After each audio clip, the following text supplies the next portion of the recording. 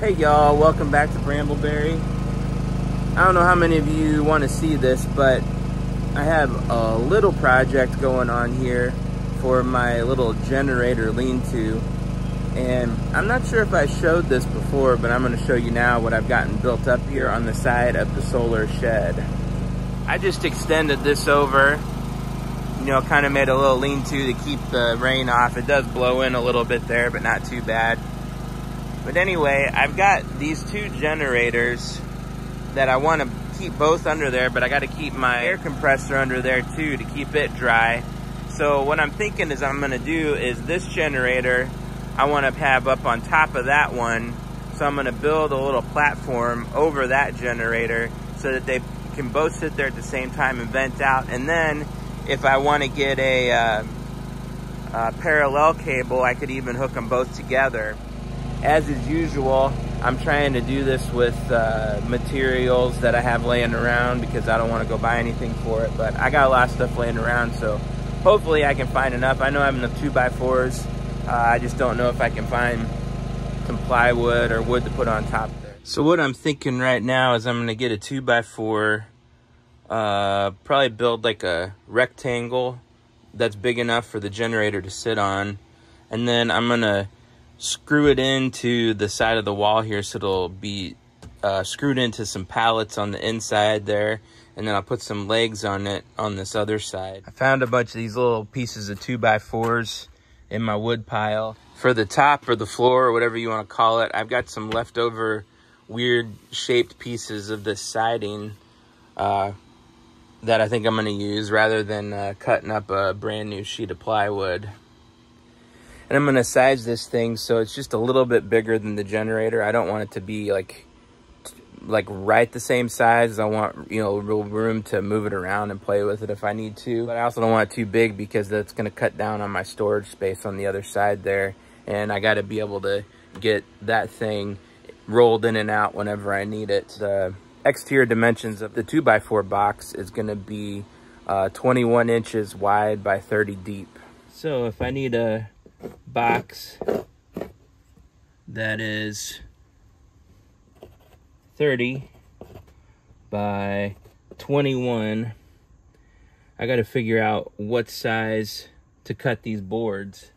2x4s are 1.5 inches wide, and I think I'm gonna do, since I have all short boards, I'm gonna make this 30 inches shorter and make the 21 inches 21 inches.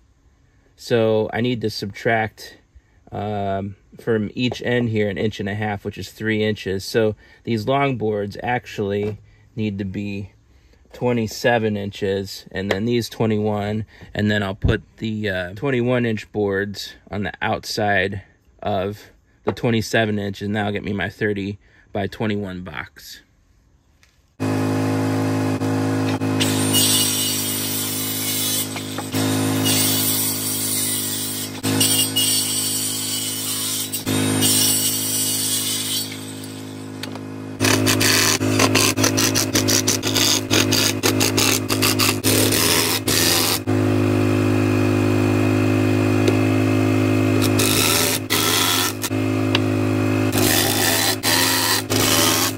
So inside the shed here, these pallets have the little studs that I'm going to try to get in, make sure that I get a screw to bite into.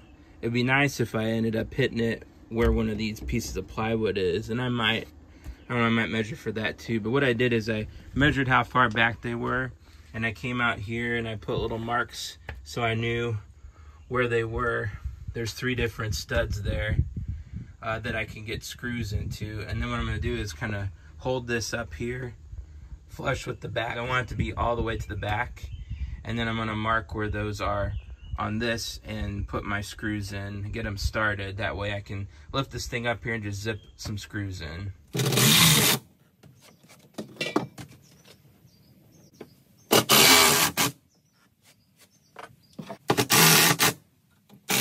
Now I need to put some legs on this. So probably just gonna go on the outside here with a couple of 2x4s. I think that should work okay. And that should leave me just enough room to get that, to wheel by and be able to get this in and out. I'll have to wheel my bottom generator in and out every time I want to gas it up, but that's okay. It has nice wheels on it and it rolls easy.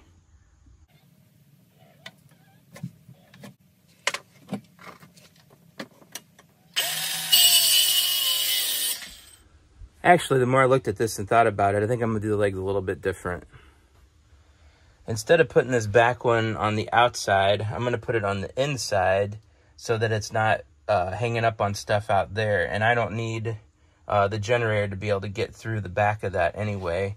And then this front one, I think I'm actually gonna cut it to where this sits right down on top of it, and then I'll zip some screws up, like toenail them in. And then that way, whenever the weight pushes down, it'll probably be better anyway. If I do it that way, that's gonna move this over and give me more space to roll things in and out on this side. And there'll still be plenty of room here for the generator to come in and out as needed.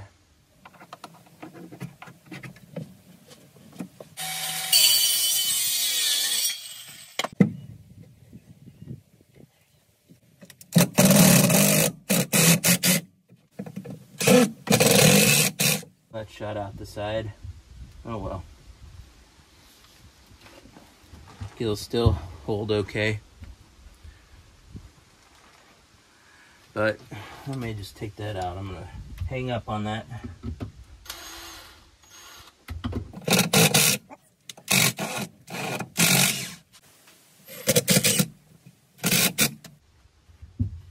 Do it that way instead.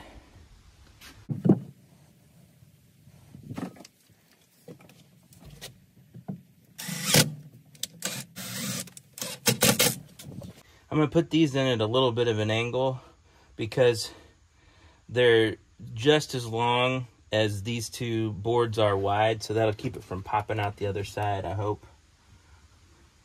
And it'll make it easier for me to get to.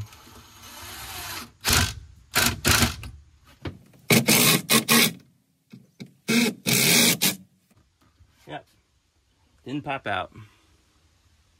First thing I'm going to do on this is get this piece off of here and square up an end to that side over there.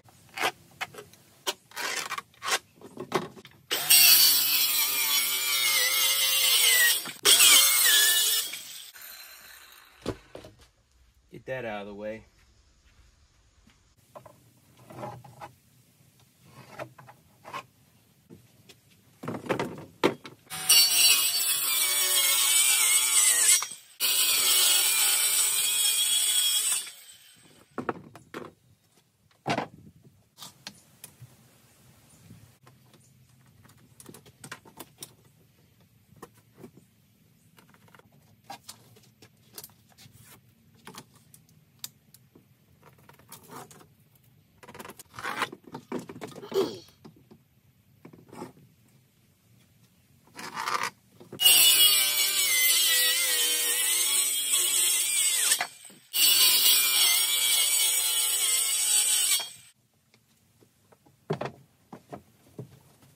There, doesn't it look pretty?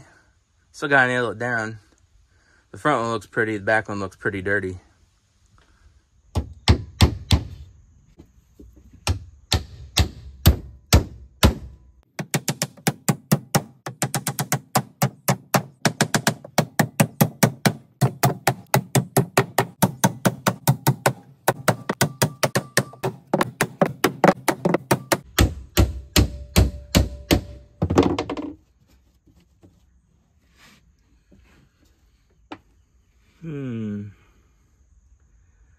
Might be good to have a support on that seam.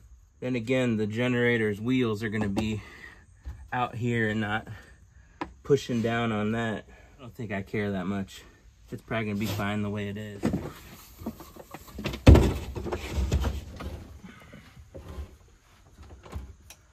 There we are. Fits pretty nicely, I would say.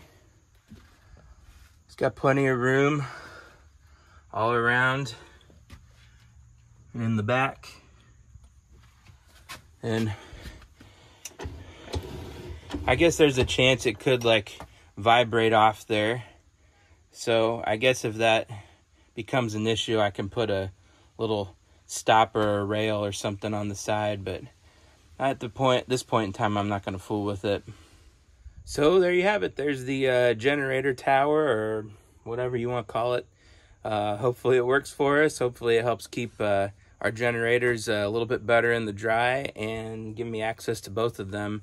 You know, sometimes you have spares for a reason. Sometimes one goes out. This bottom one down here, the bigger generator, which we use more regularly, actually quit working on us here a while back. But I mean, it was simple. It was just low on oil. If you don't know that about these Predator generators, they have a low oil sensor on them, and they won't run if they get low on oil. So I just changed the oil out, put new oil in. This one I have another video on getting it to run because it would not start, and I had to replace some sensors and stuff in there. So check that video out if you have one of these Predator 3500s. It's a pretty easy fix if that's what your problem is. But the typical thing with them is more so the low oil. Of course, you got air too and spark that you got to check if they won't start. If it's the push start, you can't see what I'm doing, but as these are push button starts, it could be just the battery is depleted. You need a new battery, but they should pull start, you know. But anyway, this isn't a video about generators, so I'll leave it at that.